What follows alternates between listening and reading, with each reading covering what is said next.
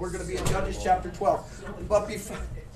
But before we start in Judges chapter 12, I wanted to show you what this was right up here. And if you remember, if you had remembered last week, I said that the battle, and I was talking about the what had happened in that battle, and where this is what the scholars have put down. And this is also what they teach at Bible college. They teach you, it's almost direct. Jephthah came from Tob, which is all the way up. They met at Mizpah, and then they start to fight. Okay? They were at Mizpah, and it shows him coming down. I'm telling you, there's no way that it happened like that, and I'll show you why. Look at in chapter 11, look at verse 33. Now, you got to go with what the verse says. Okay? In 33, it says, and he smote them from Aroer. Okay? Verse 32 it starts. And Jephthah did what? What's the first thing he did? He passed over to the children of who? Ammon. So he went into their territory, right? Right, Miss Mary? Right. Okay, now look at their territory. Their territory's there. First thing he does from Mizpah is he passes over. Do you notice that? This is not passing over. He passes over there. First thing he did was pass over. How can you pass over? He went up this Jabbok. See the Jabbok River? Yeah. He went the Jabbok River. Now watch. Follow the valley. That's a valley in between all those ridge lines coming down, and it ends right here. Now look what it says in the next verse. He went from where? He smote them from Aroer all the way down to Minnith. Even 20 cities. This is how easy this is. If you pass over to the children of Ammon right there and come all the way around, you end up at there. Do you know you capture all those cities just by the fact of cutting off their retreat and everything else? You've already gained them. And that's what he's saying there. They got all those cities, the 20 cities. Why? They had surrounded it. This is a great military move right here. This is actually the kind of move the South used getting into Gettysburg. If they would have been smart, the South would have disengaged, redeployed, went south, got between the North, the Union Army, and Washington, D.C., somewhere in the area of Chambersburg. They would have destroyed the North, because the North would have had to have came after them, fought them to get to save Washington, D.C., and the South would have won. But you got to understand something. They don't tell you this in your history books. The South never had the money. They didn't have the production. They were the moment the war started, the clock was ticking. They couldn't win anyway. Just so you know, World War II, just so you know, the Germans couldn't really win. Once Germany doesn't have an outlet for the sea, you couldn't win if it goes long. But don't worry about this stuff. That's their stuff. But that was what they said. But they went around this way, and see how they come right in? And then it says from Aroer to Minnith. Now do you see how much... The worst thing you can do is start fighting first and then try and push. Why not go through and get as less contact as possible, losing the least amount of people, and then look how easy it is from here to here. You see? That's a momentum. That's a better play. And that's what it says. They passed over and then went around. See, what we did in this room is by using the scripture, we can correct the scholars. You know? I think the map's backwards. The mirror image. It probably is. Masada's missing. Why would Masada be? Masada be right at the tip of the Dead Sea. Oh, that's over there. You're over here. Mount Nebel's on Jordan's side. Uh-huh. Yeah, but that would Jordan's be on over the left there. side of the Dead Sea. Yeah, but that's over there. We're looking at this is the right side. Remember, we're in Gilead. Gilead is on the right. This is the first time they're on the right. They have moved over to the right side, to the east side of Jordan right now. Nebo, anybody know Nebo? That's where Moses went up and saw the land from here. So we're right in that area right there, and there's Heshbon. But that's what I wanted to show you the last week. I just didn't have a map or anything, but that's what I was looking at when I was bringing that up. Does that help anybody out looking at something like that? I mean, I don't know everything about the military and stuff, but I've deployed division and stuff, so I know kind of how maneuvers are. And I've been to all the big schools, and that's not a big deal. Well, it just makes sense to Amen. do that. So let's get into chapter 12. We got 15 verses to get through. We're probably going to be, usually I'll say 15 verses. We'll get through easy. Now we're going to be here the whole time. Don't worry. So let's look into this. He had already just won.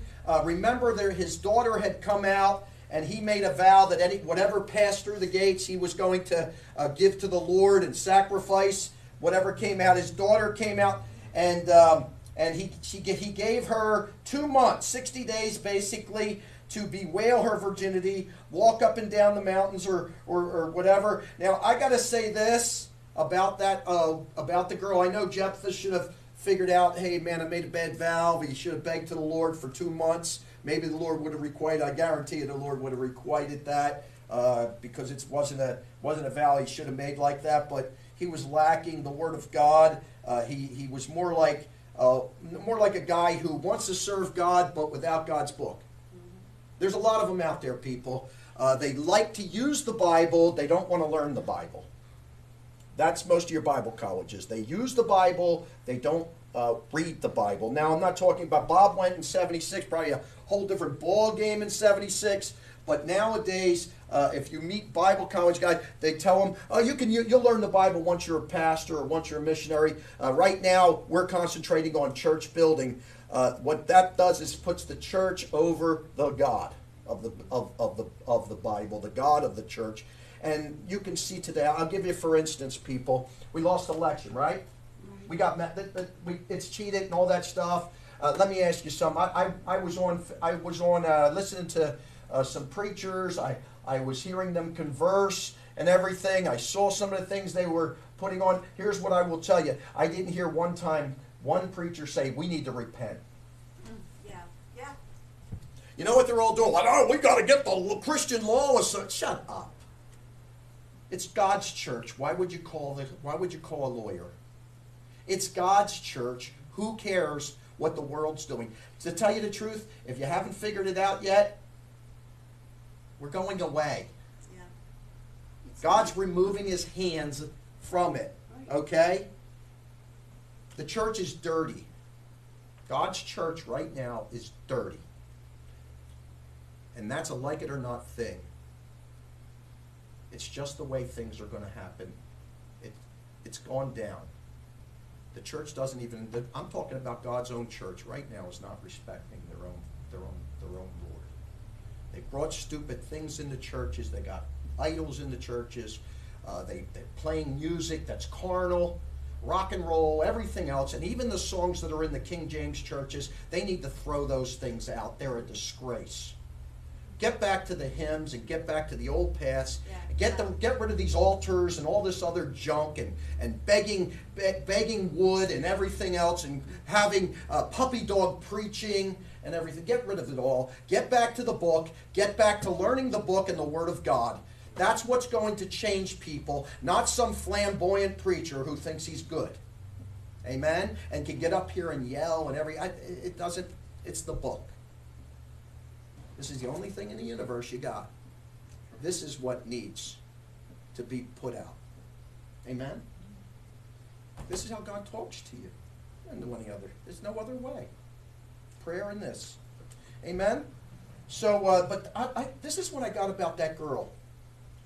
She gets 2 months. You ever hear somebody say, what if you had 2 months to live? What would you do? Well, I'd be going here. I'd be going there. I'd be doing this. Yeah, okay, just kill them there. Why let them go 60 more days of sinning? Do you realize how people think? They're so carnal. I bring up these things. You know, if a guy went down to the hospital and he cured everybody in the hospital, by the time he left the hospital, people think he's some great church leader. He hasn't led one person to Christ. What good is it? Forget the body. It's going away anyway. Get into the soul, man.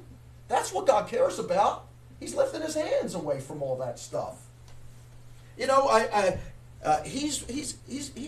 God's a spirit. What do you think he wants to heal? A spirit. Amen. That's what you have to understand and just get a good look at that. Okay. But this girl, you know what she does? She gets ready to meet God. For 2 months, she bewails the thing and gets ready to meet God. What if I told you got 2 years left? What are you going to do? Why don't you get right with God? Why don't you get as close as you can now? So when he does show up and when you do meet him, you're right online.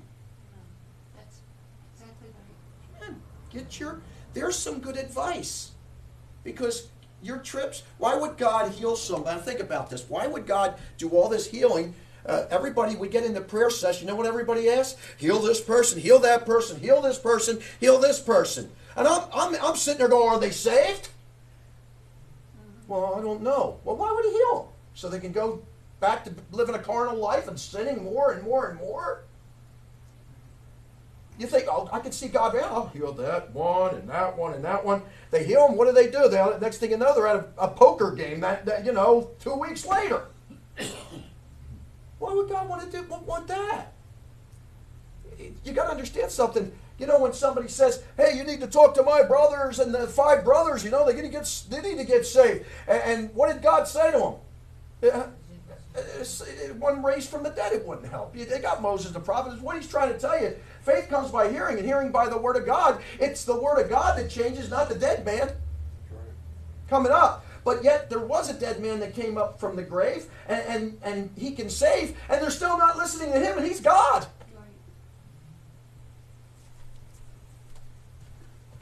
Amen. Maybe we need to start praying for people to get closer to the Lord. Yes. Which I can tell you, people, I've done prayer lists for years. I never hear anybody ask for that. My wife and I are begging every day for our children and our grandchildren to know the Lord, to get closer to the Lord, to drop the junk and get close to the Lord, to know the Lord, to hear his voice. What's important, that is. I care less if they had the materials and all that other stuff or cold or whatever. Most of the time they get sick or something like that.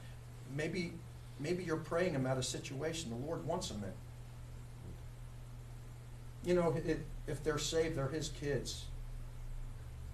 He knows what he's doing. You get what I'm saying? Just something to think about. All right. You owe me twice. Amen. All right, let's go to chapter 12 now. And he says, And the men of Ephraim gathered themselves together and went northward and said unto Jephthah, Wherefore passest thou over to fight against the children of Ammon, and didst not call us to go with thee? We will burn thy house upon thee with fire. And Jephthah said unto them, I and my people were at great strife with the children of Ammon. And when I called you, ye delivered me not out of their hands. And when I saw that ye delivered me not, I put my life in my hands, and passed over against the children of Ammon, and the Lord delivered them into my hand. Wherefore are ye come up unto me this day to fight against me?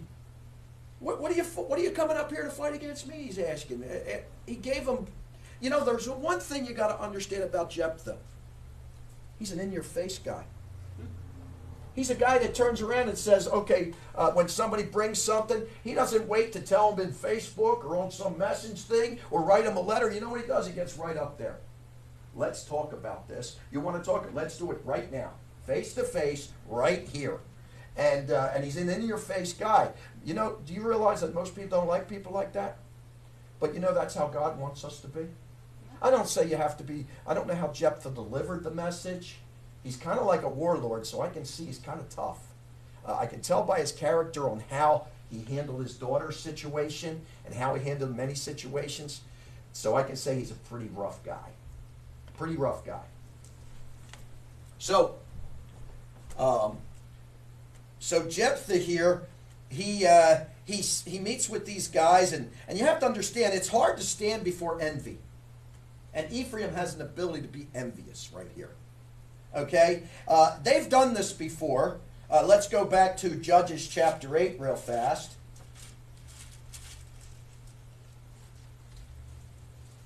And if you remember, after Gideon had fought with the Midianites, look at verse number 1. And the men of Ephraim said unto him, Why hast thou served us thus, that thou callest us not? And then went to fight with the Midianites.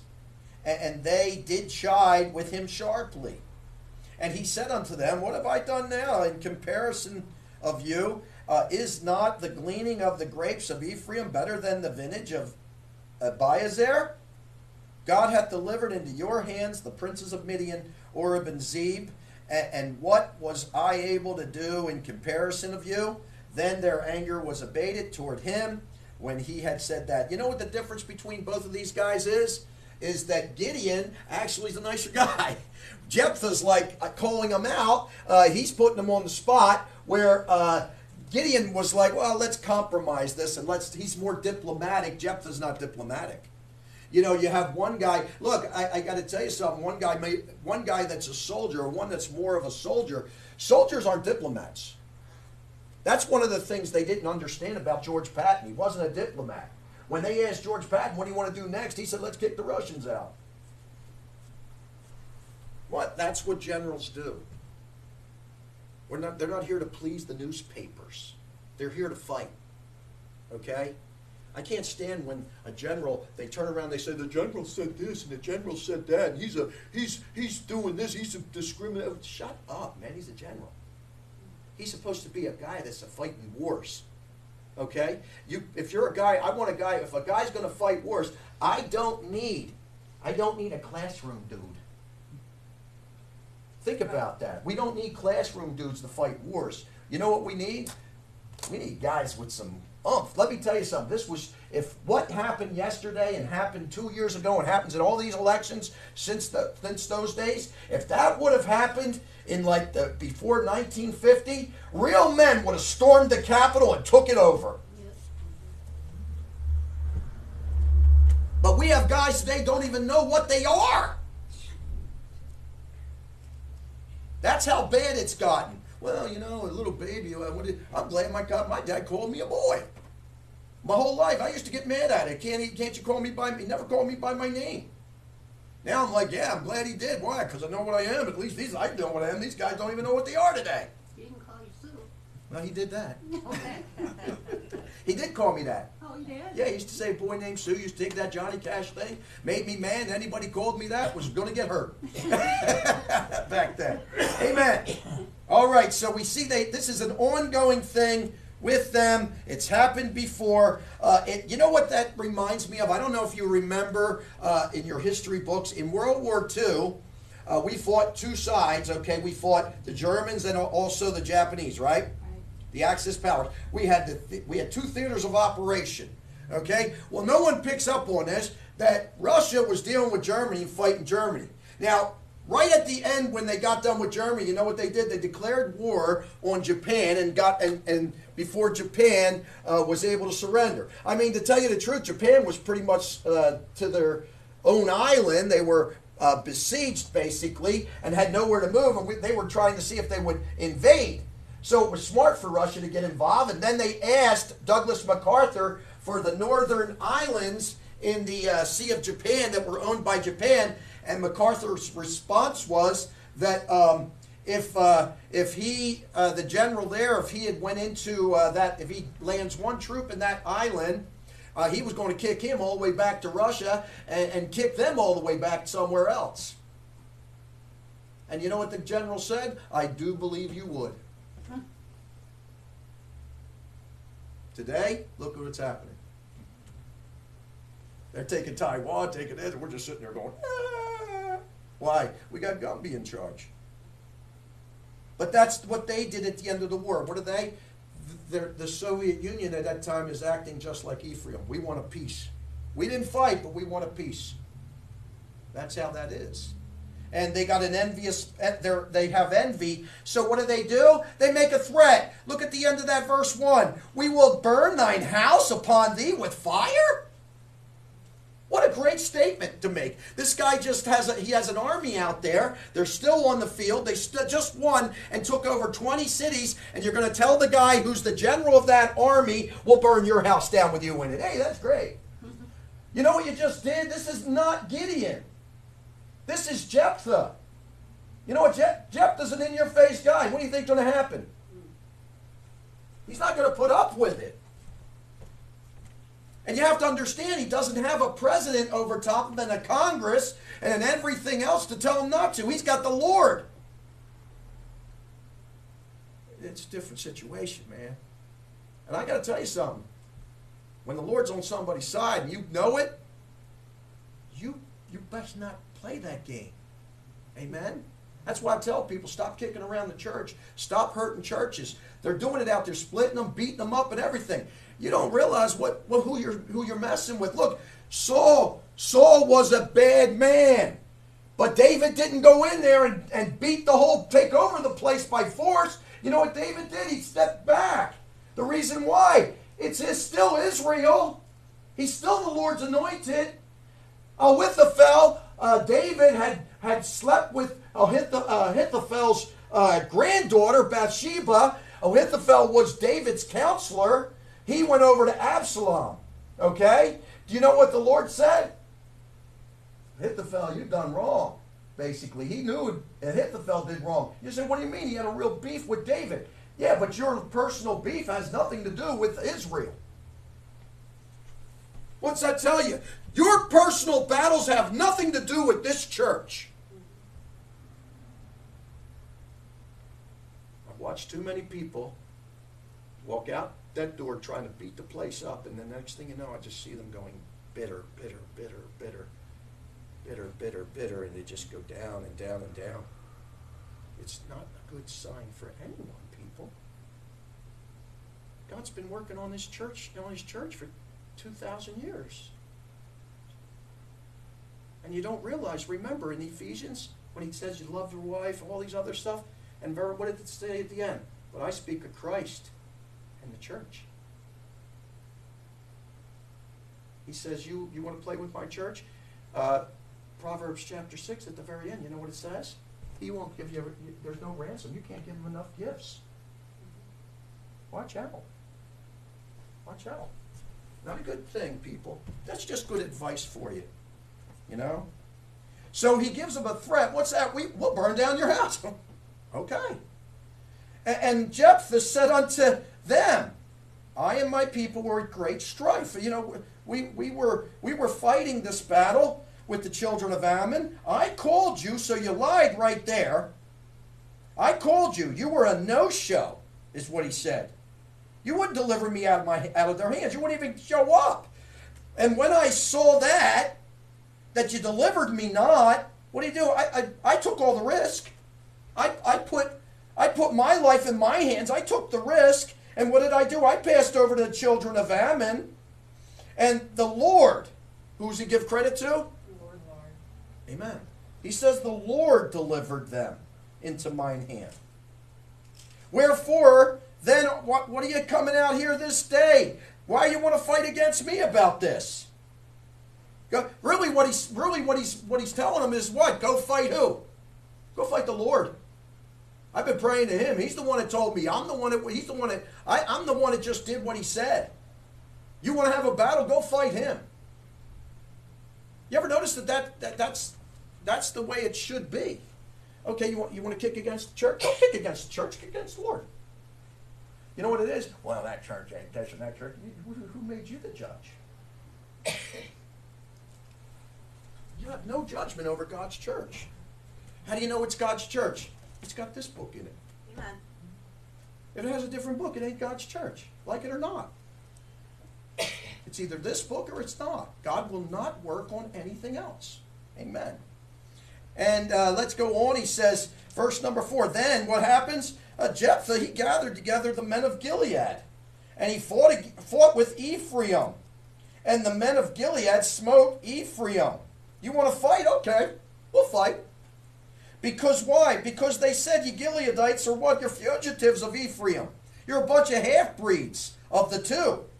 The Ephraimites and the Manassites, or that's what he's saying. You're just half-breeds between both, those two brothers, and you're the in-betweens. And verse 5, and the Gileadites took the passages of Jordan before the Ephraimites, and it was so that when those Ephraimites which were escaped said, let me go over, that the men of Gilead said, art thou an Ephraimite? Okay, and if they said, nay, we'll go on from there. But first is this, you know what they did? When they took the passages, okay, and look how it says it, of Jordan. So you got the Jordan River, okay, and what they're doing is they're taking fords away. Everybody knows what a ford is? A ford is, it's not a 150. He's right, it's a cross. It's not a truck or a car. A ford is actually to go across where you can cross a river. Okay, that's what he's talking about. And they take away all the fords away, all the crossings is what he's saying. What they are called, they're called pickets. They're setting out pickets. Okay, and they're setting them out, and they are what we call warning signs. They've been using those for hundreds of years, thousands of years in battle. That when you get the army and the army's moving and it sets down for the night, you set out pickets. What are they? They're to be guards and rear security of whatever. You got to have them because you don't want to be nobody to sneak up on you. Amen? Today we use MPs and rear security. That's, just so you know, we really don't use the MPs because our new army does not know how to use the military police today. They have them on gate guards instead of doing rear security and combat convoy security on the road. That's who does that. When you want to move supplies, the MPs are the ones that do it. The MPs are the ones that do rear securities. They're not supposed to be cops. Amen. And that's what happens. They use them all the time in everything they don't need them to do. They're not gate guards. Gate guards are to be pickets. They're the people who are from the units that need to be doing a lot of those things. Amen? No, you don't really. Well, whatever. So they got the pickets, and they're not allowing the fords. They're not allowing them any fords to cross. Okay, so what happens is they ask them, are you a Ephraimite? They're down there at the ford. Are you an Ephraimite? Verse 6, then said they unto him, say Shibboleth. And he said, Sibboleth. And he said, say Shibboleth. They said Sibboleth, for he could not, now watch how it says it.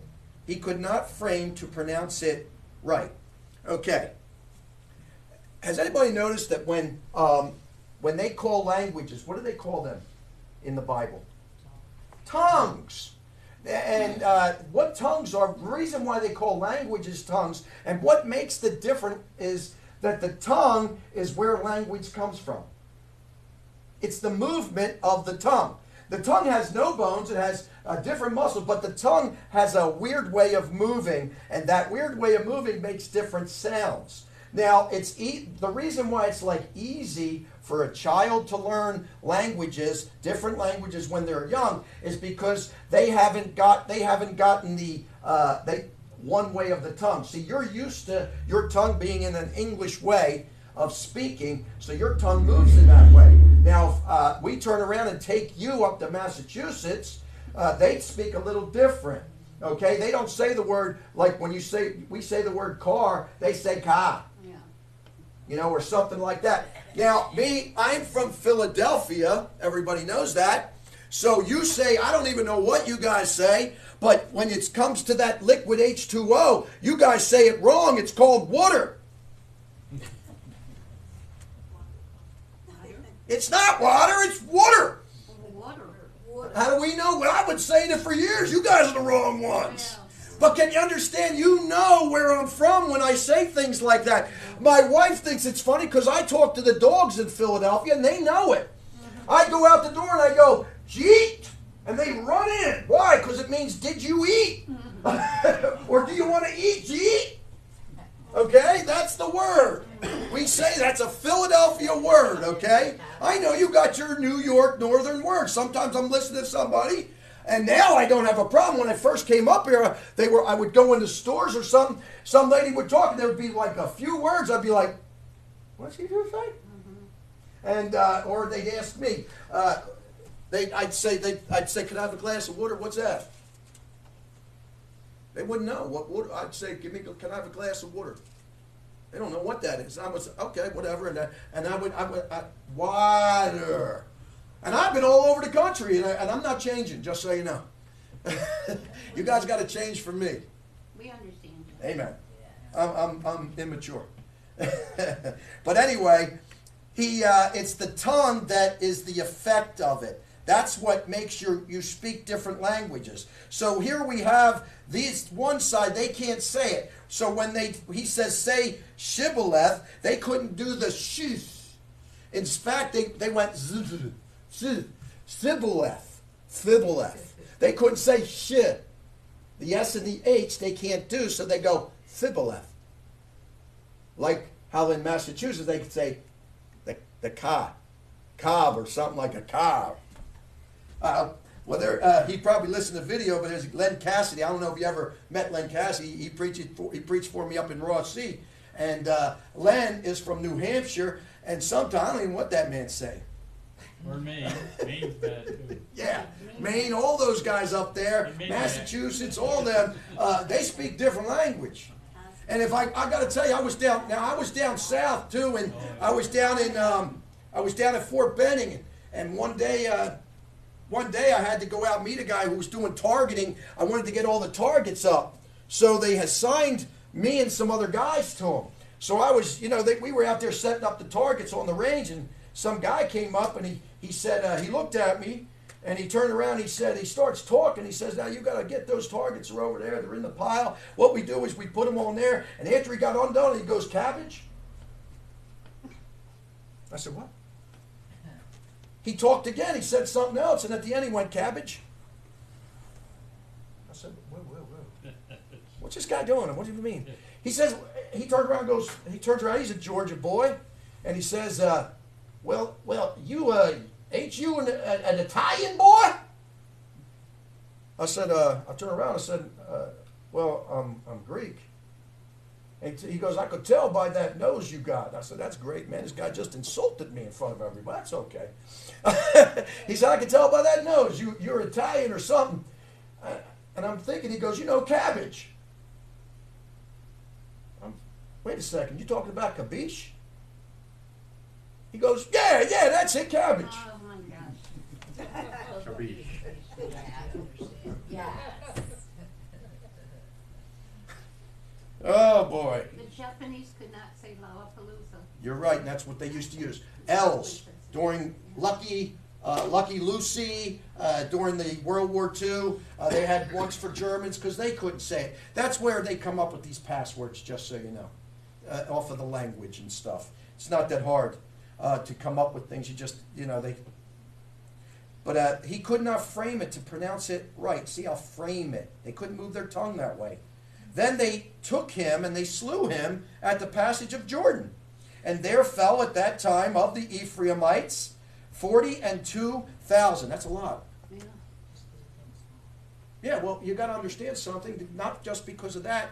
It's more or less because we got a civil war going on right here. And when you have a civil war, it gets dirty. Civil wars are really the dirtiest wars you'll ever get into. Well, anyway, 42,000. Now look, it says, and Jephthah judged Israel how long? 6 years. Now I don't know if you noticed that, but if you go back and you check all of them, here we have a lot spoken of, 2 chapters for one man, and he only reigned for 6 years. The shortest. It's actually been the shortest reign so far. but he gets more time in the Bible. Why? More happened. God had to deal with him more. So God puts it in the book. He says now, verse number 8, and after him, Ibzan of Bethlehem judged Israel. Now, Ibzan is from, go to Joshua, back to Joshua 19. The book of Joshua. Just one book back, chapter 19.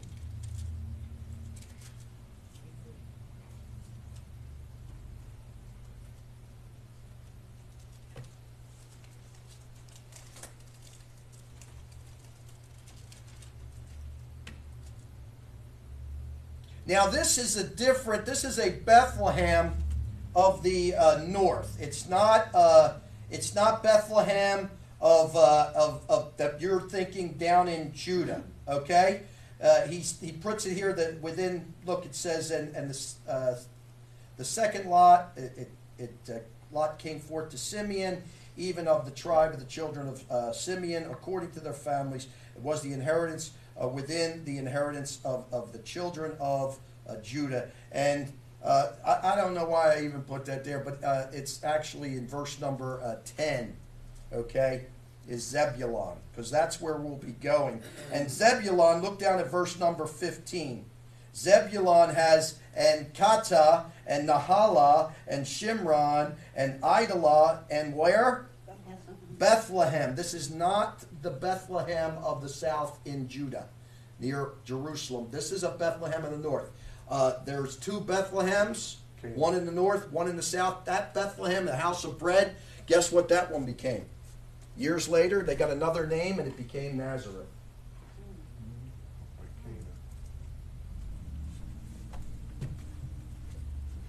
Amen.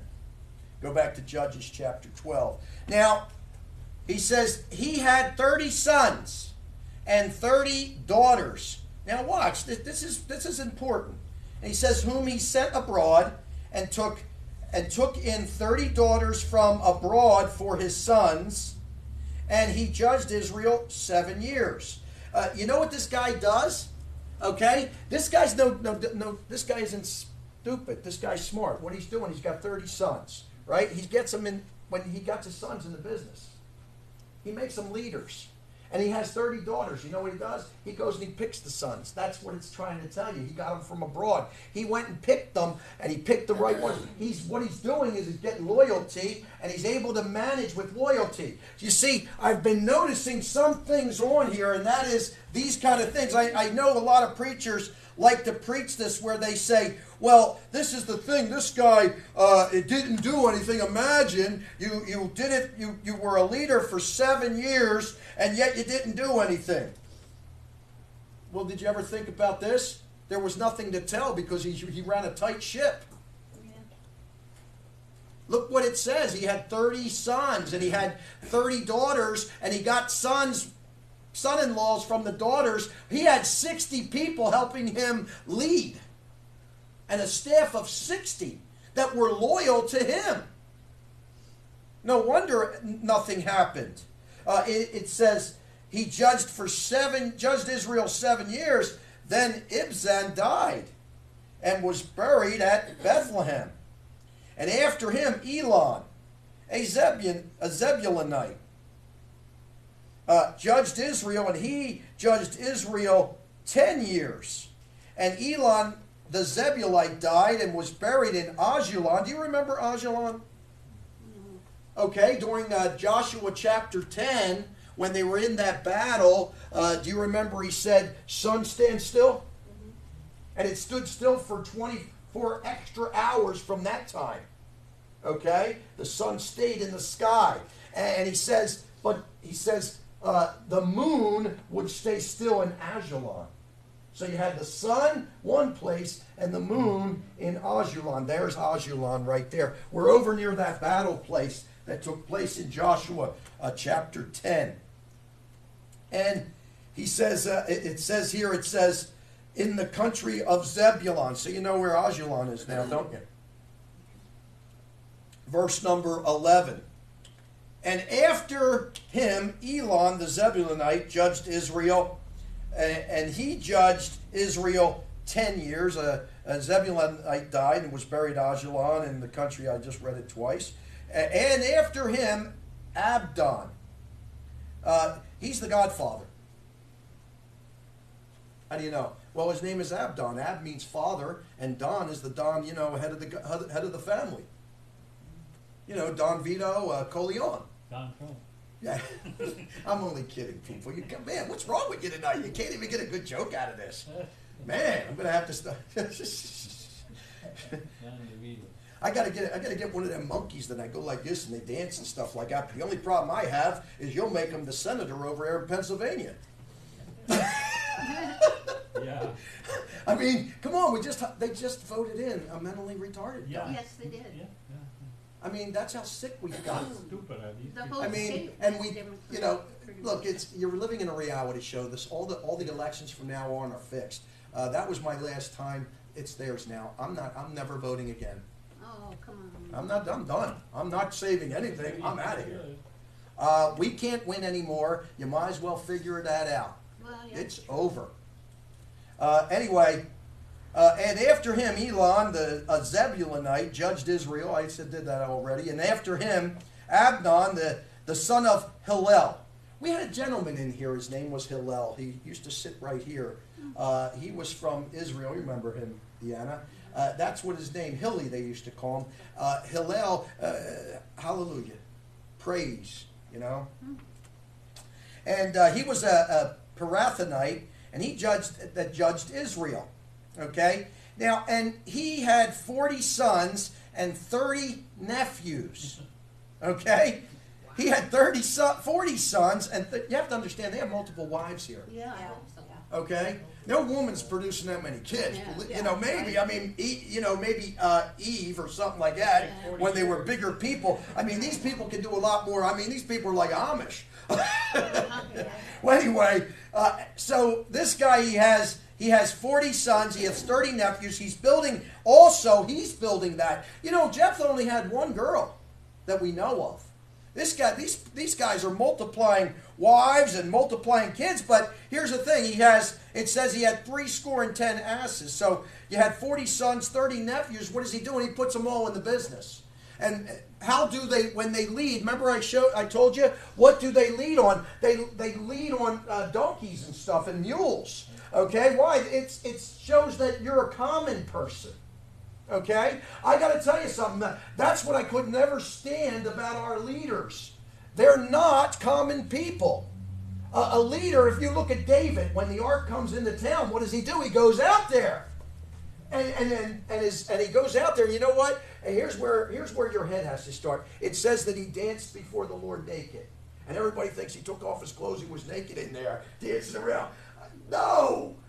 He dressed down and got in with the common man and was acting just like them and was praising God with them and dancing around with the ark and having a good time. And they passed by his house, and there's his wife looking out, and she sees that and she gets all mad. She despises him, it says.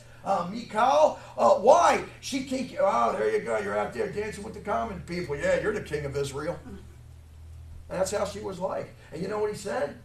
David's like, you missed the whole thing. You're so worried about your status that you didn't even realize that the Lord just came in to Israel. Yeah, amen.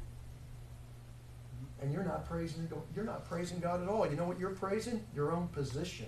Yeah. She was pompous. Yeah, in the Bible, there's a lot of pompous guys. When Absalom takes charge, you know what he does? He lines up chariots and horses and runs them in like a parade. Dun, da, da, I'm in charge. I guess they don't know that they're in charge. How about David's other son, Adonijah?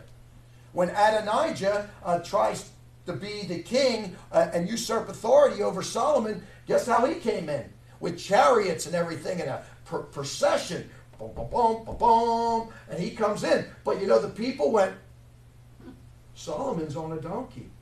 Solomon's on a mule. David's mule. Who's the leader? Well, Solomon must be. Why? Because Jesus came in on how? Donkey. Came in on a donkey. You see? Who's the leader? The leader had come in on the common. Andrew Jackson, common man.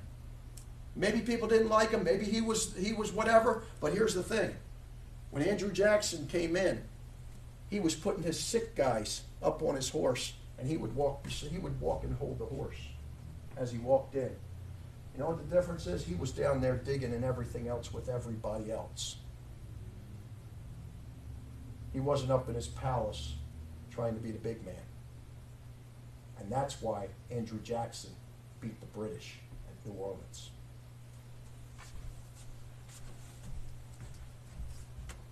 Amen. So he has 40 sons. They're on ass colts. They're leaders.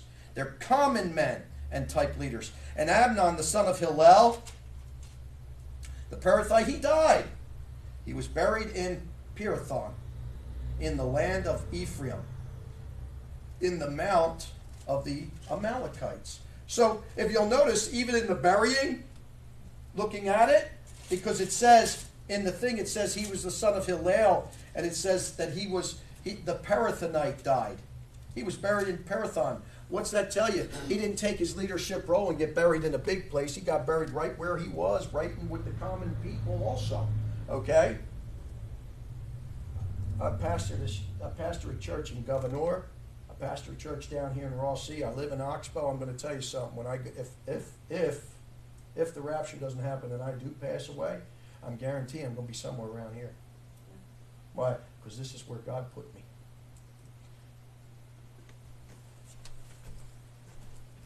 Amen. And until God says get out of this area, I'm not leaving anywhere. Amen. So that's what we have. It's a pretty easy chapter, okay? But wasn't it good to clear that up? That's why the Bible is such a great piece, is because you've got these guys who have been making these studies, and they're scholars and everything else, and all you have to do is read the book and you can correct them. You know why? Because they're not the authority. And that's the biggest problem. I've been in churches where guys actually said, well, you'd only need this. What did the scholars say? Who cares what they said? What's the Bible say? Right. You see the difference? The Bible was made for the common man. That's why this is in your hands today. For years it was sitting at inside of a place, and you had the leaders reading it, and they barely read it. They had other guys read it. And that was, we have to go to them. But what happened was then it came into Christianity. God said, hey, I want it to get out to every man. And what they were doing was holding it back. And God said, okay, there's coming a time, it's coming a time, and bam. Once it was out, 1611, it started getting out to everybody. Guess what? Now everybody wants, now it's out to the common man. What does the common man do? He wants to like give it back and not look at it. There's no famine in the land of the Word of God. It's a famine of hearing it. Yeah. That's the problem. It's all over the place. All you got to do is get it. But nobody wants to hear it. That's the problem. That's why you're empty tonight. Okay? That's why churches, they base their whole church on now is singing. You know why? Because nobody wants to hear the Word of God. Preachers are getting up and preaching 15-minute messages. Preachers are getting up and getting their messages off the internet, people. Do you realize what's happening? It's a mess. I actually had a King James preacher say that one time to me. He went on Sermon Central, pulled out an outline, and just preached it. And all I could think of is, I feel so sorry for your congregation. Yeah. You didn't take the time to sit down and actually study this out. Right. My wife tell you, I spend hours upon hours studying. And I have to keep going back. You come in my house, do you know what you see at the table? There's a Bible right there. And the reason why is because it's easily accessible that I have to sit down and read that thing. And thank God that God wants us that way. Why? Because imagine your lives. Do you realize that words are that important? Words cut to the bone. Words of what separated families. Words is what got you in most of your trouble in life. And God says, what? I want you to have good words that are placed in order. It's all for you. He's delivered all this for you. You know what the problem we have is? We're not appreciative a lot to God.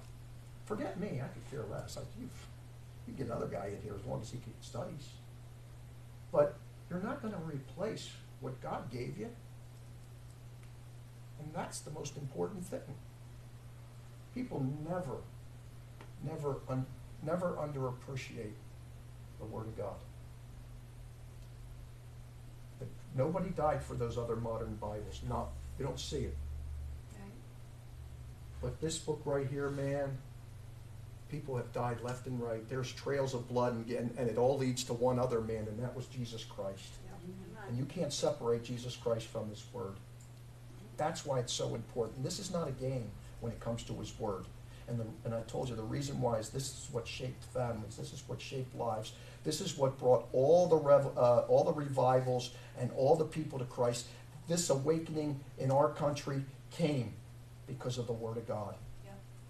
And if it wasn't for the Word of God, and it wasn't for us taking it from Britain when they kicked it out, and we ran with it, the first thing that our Congress did when we became a country, the first resolution ever written was the resolution of 1792, which stated that we were going to print the Bible, and it was called the Atkin Bible, that it was be printed by the Atkin printers, because they didn't want to use King James because they didn't want a kid.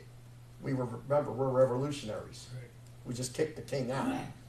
And they said that Bible was to be taught in the schools and read.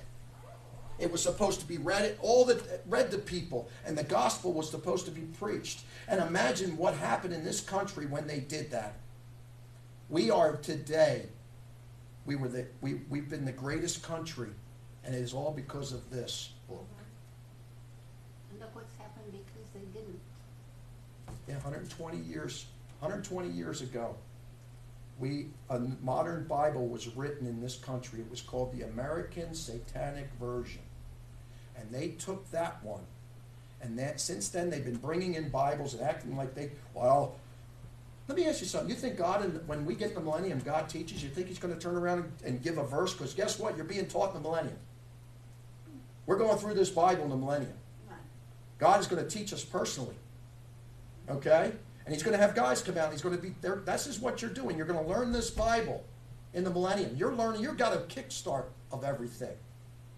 Because that's what you're going to do in the millennium. You're going to learn this Bible. You're going to help God rule over the people that are going to be born here. That's what He's going to do during the millennium. This is the most important thing, is this book. Cherish it.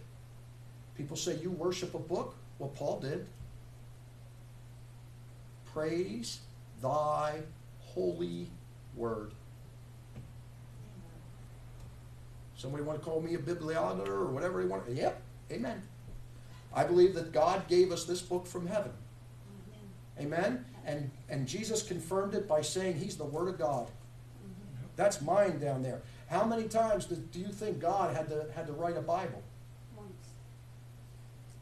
And now, what do you think in the millennium? We're going to turn. Jesus gets up there and He says, "Okay, the wages of sin is death." Hold on a second. What does your Bible say?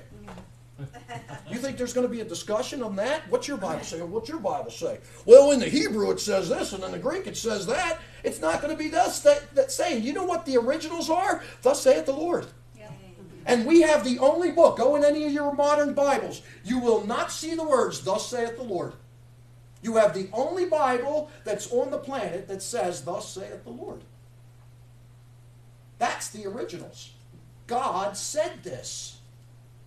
And when Jesus is talking, He said these things. And they recorded them.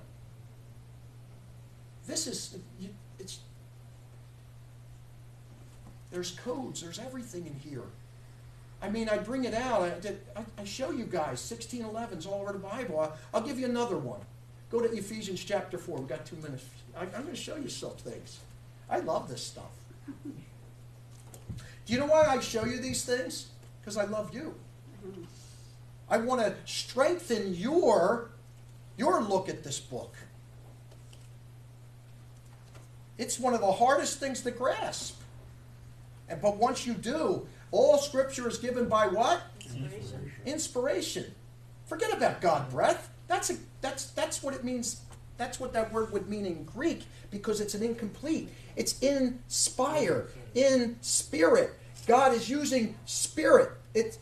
These words are what? Spirit. Inspiration.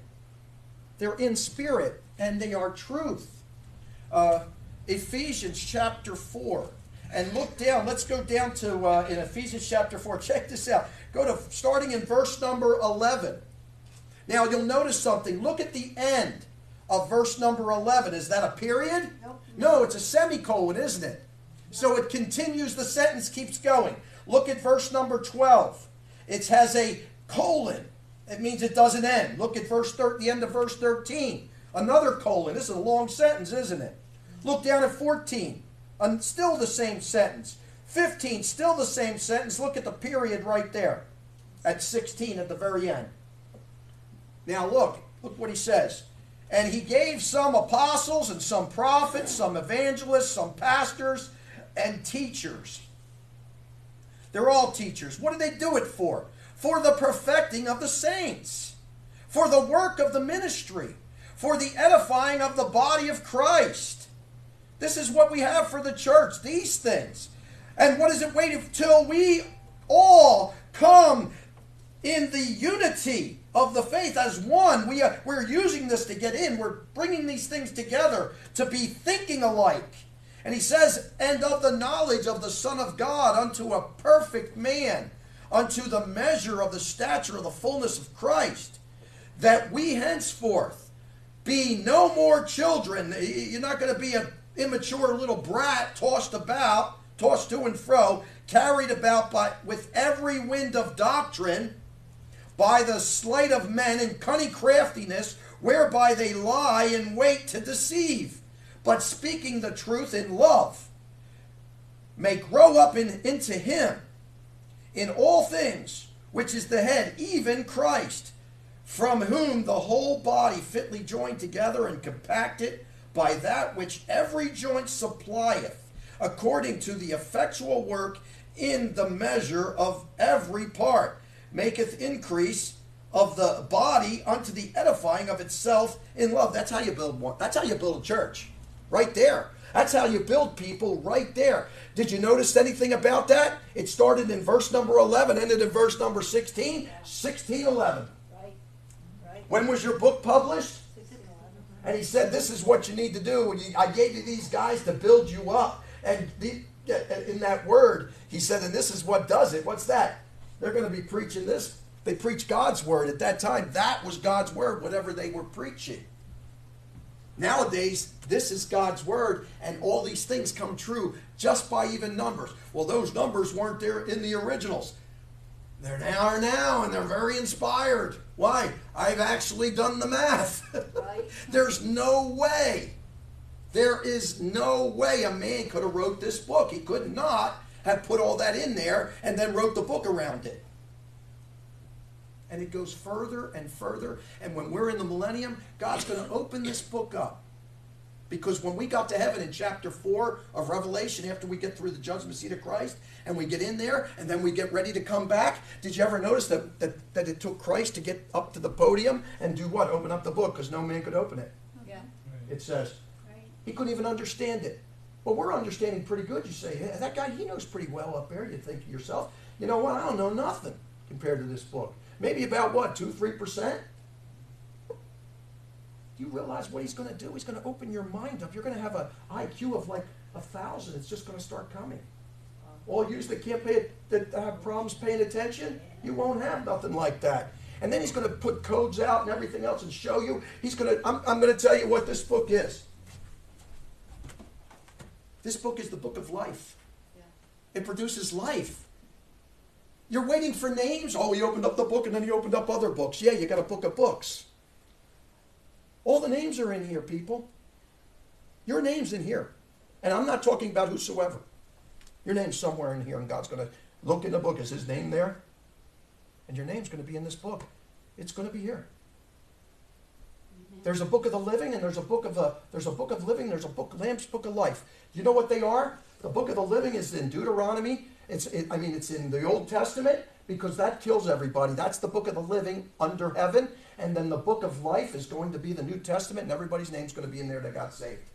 And you'll notice one thing. The Old Testament is that much bigger than the New Testament. That's going to be the ratio of people saved to lost.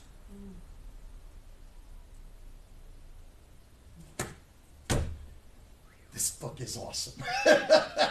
That's why it's always at my house and it's always open. So my wife and I, we can go over to that book and we can pick it up and we can read this thing, and it's always accessible in our house.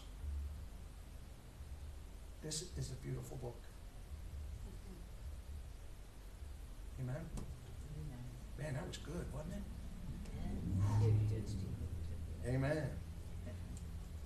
Let's pray. Father, we thank thee. Thank you, Lord, for this book, and thank you, Lord, for teaching us, and thank you, Lord, for just, Lord, for taking so much time with us, Lord, Father.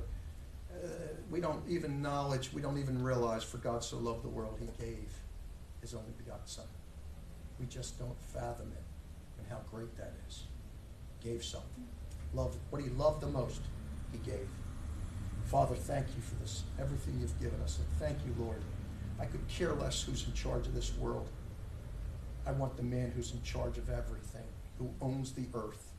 We're just messing it all up in our world. But thank you, Lord, for being so kind and generous to us. Can't wait to meet you someday. Thank you, Lord. I want to meet you personally. I'm a little afraid, and fearing of you, but I'm going to meet you. Thank you for all you do, Lord, and all you've done. You've been gracious and beautiful to us. Love you. In Jesus' name, amen.